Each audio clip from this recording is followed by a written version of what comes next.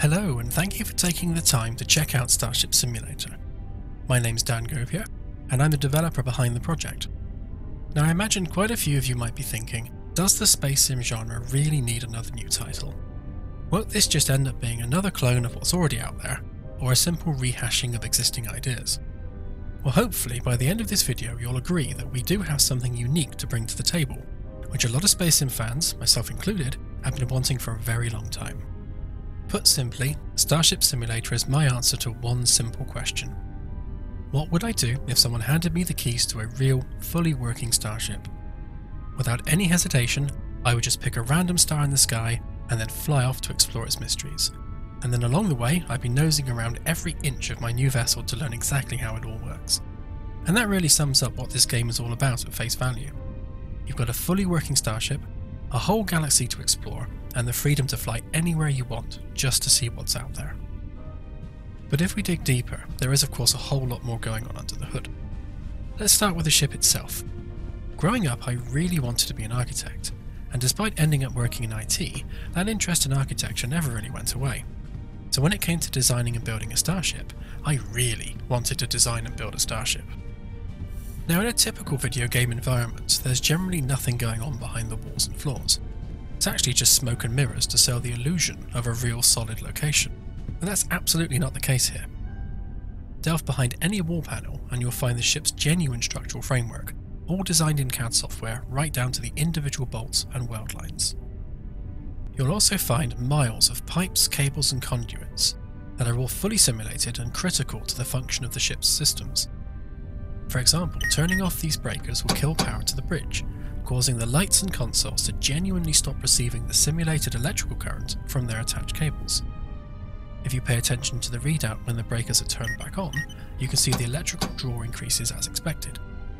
This means the location where your ship takes damage naturally becomes really important, because that could make the difference between losing a few lights or losing your entire FTL drive.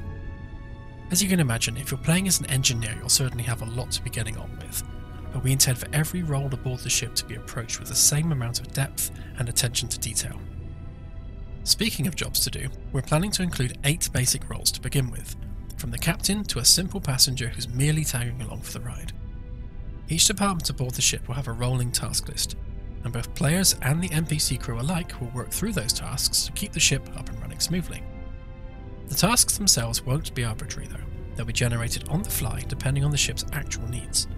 Taking engineering as an example again, if a component is damaged, then a task will be generated for that specific component to be investigated. A player or an NPC then picks up that task on a first come first served basis and then works to resolve the issue. Don't worry if you have no interest in engineering though. The NPC crew members will actually be fully capable of running any of the ship's departments entirely on their own. If you just want to be a pilot, or you just want to sit in command, then you don't need to worry about what's happening outside of your chosen role. In fact, and I happen to think this is really cool, if you choose to play as a passenger, then you actually won't have any jobs to do at all. Instead, an NPC captain will take control of the ship. There could be a massive firefight happening right outside the window, while you're just sat there in the bar sipping your favourite space beverage. You can just be like, nah, it's not my problem, crew can deal with that. The NPC crew members also play a big part in making the ship feel more lived in, with each of them having their own lives aboard the ship. They'll have their own crew quarters, their own shift patterns, they'll eat, drink and even use the bathroom if they need to. You won't need to worry about micromanaging them though, they'll just happily get on with it without the player having to get involved. We're hoping players will form a strong attachment to their new home among the stars, so we're including many customization options right out of the box. You can customize your ship's name and registry number, and this updates in various places around the ship. You can change the interior decor, like the default lighting hues, or the materials used on the floors and walls. You can customize the colours of the UI panels to match your chosen theme, and you can even enable ship-wide seasonal decorations depending on the time of year. We'll be expanding what's possible with this over time, but cosmetic options such as these will always be free and included as part of the base experience. The ship's interior will also be highly interactive, with every button on every panel performing some form of tangible action. I actually find it quite annoying in games when you're surrounded by buttons or switches that just don't do anything. So in our game, every single button will serve a practical purpose. There will also be hundreds of physical items that you can pick up and interact with, and they will remain where you left them thanks to our object permanence system.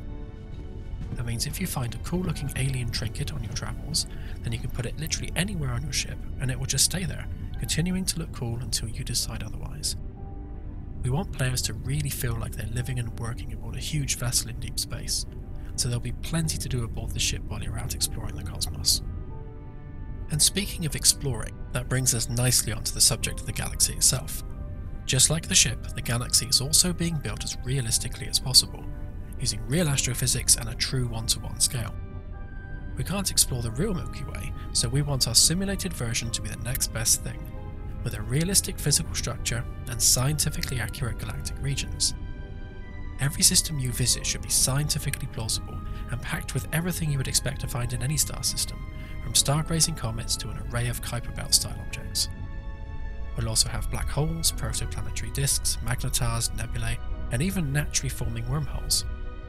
I'm actually really excited about the wormholes, because with them being entirely procedural, even I won't know where they are, or where they lead to.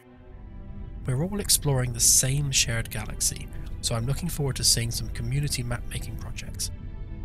Our simulated Milky Way is also going to be packed with life, with procedurally generated alien cultures scattered throughout the entire galaxy.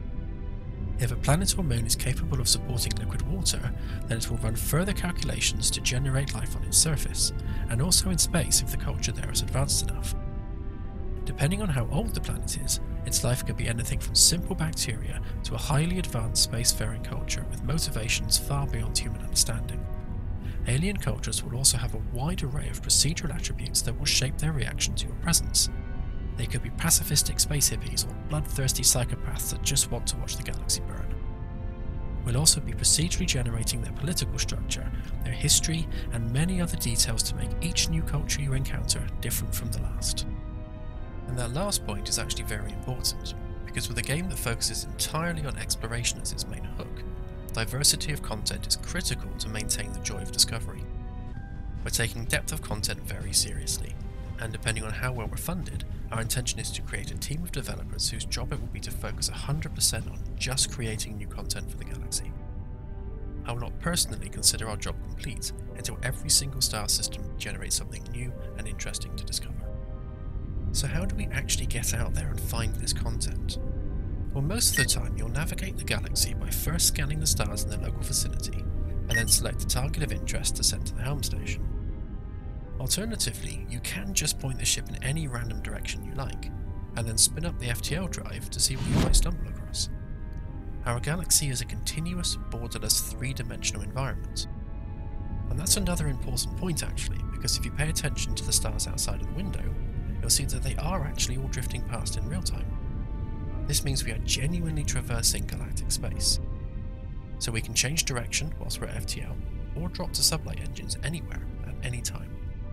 Having an entirely physicalized galactic space like this opens the door to numerous possibilities. We could have a stranded alien vessel out here looking for assistance, or rogue planets lurking in the darkness between stars.